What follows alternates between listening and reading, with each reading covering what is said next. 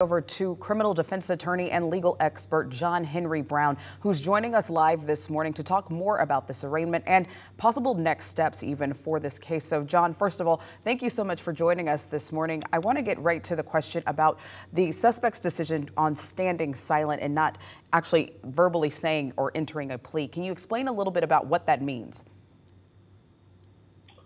Well, it's not uncommon, and it really doesn't have any legal significance. The judge enters when you don't say not guilty or guilty, which of course wouldn't happen in this case. The judge will normally enter pleas for you, and that's usually always not guilty. So that's not really very unusual. It doesn't really have a lot of meaning. And so let's talk about next steps, because we do know now that the trial will begin or is set to begin October 2nd.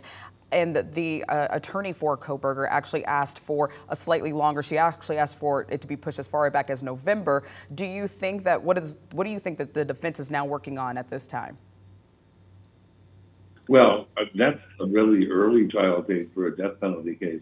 I'm assuming that date will be continued again. In cases like this, I've read a lot of the material that's online in the court pleadings, and I'm sure there's a lot of DNA evidence that may or may not be questionable. There'll probably be a battle of the experts on DNA and perhaps some other crime scene experts. So I think an October trial date is very optimistic. The death penalty cases I've handled, we had more than a year at a minimum to prepare for trial. And of course, probably one of the best known cases that you are known for representing, of course, is Ted Bundy. And so you have tons of expertise in dealing with cases of this magnitude. Is there anything else that people should know about who aren't necessarily as familiar with the legal system in trying to follow this case? Well, it's not well known, but it's true. And actually wrote a book, but I'm not plugging it. But I got a plea bargain for Ted involving 4 states that if he pled guilty in Florida, he would avoid the death penalty. And it took a while, but myself and another attorney talked him into it. He signed the paperwork. We walked into court, and he said he's not going to do it. And that was the last I decided to help him. Basically, if you want to die, then I don't have time for you. I would think in almost all cases involving the death penalty, there's rigorous plea bargaining going on.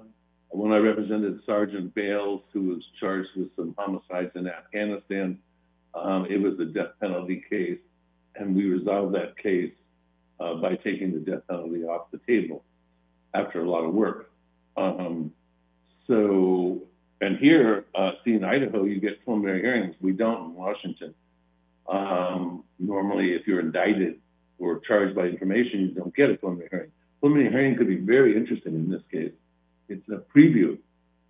It's a preview of what the government has, and the defense has a good opportunity to question the evidence and get more information at a at a preliminary hearing. It's interesting that, there's a book that's recently released called Justice in the Time of Judgment by Anne Bremner, B-R-E-M-N-E-R, and her brother Doug Bremner. It's an excellent book for everybody involved in this to read, because it's very timely, because the question they ask is it possible to get a fair trial in the time of social media? And I personally, unfortunately, think it's not. That social media has really changed the presumption of innocence and proof beyond a reasonable doubt. I'm sure there's thousands, if not millions, of texts and emails and posts on this case. I'm sure most of them are against the defendant. So it's a really interesting book, because they came to the conclusion, and Anne Bremner was a longtime prosecutor, very well known, and it's a really good book. But I don't think it's possible to get a fair trial anymore with a case where there's a lot of pretrial detention. You know, in Canada, it's against the law to have pretrial publicity of any kind. No, and the reason they do that is, it's very interesting. And that's actually another one of the things that has many people talking, of course, is the gag order that we will be hearing a little bit more on a little later this morning. But that gag order issued out by another judge, actually, one of the reasons they said for it was so that there would be access to a fair trial. Do you think a gag order in this case actually does help the proceedings? Well, I think it certainly indicates that judge, which was really trying the best to provide this defendant with a fair trial. But I think the cat's out of the bag. First of all, no judge can prohibit citizens in general from making comments online or live or written. The only jurisdiction the court has, you'll probably like this, because I don't think the judge has jurisdiction to silence the press. I think that's I hope you have good lawyers on that, because I think the judge only has jurisdiction over the parties, which would be the state and the defendant and his defense team. But I was very impressed. I read the order. I was very impressed that the judge is trying to do I think it was a male judge, his best to silence the pretrial publicity. But that will never happen.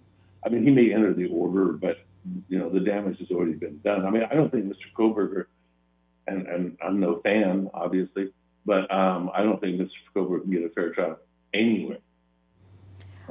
Well, John, I want to thank you so much for your time this morning. We have to wrap things up right now.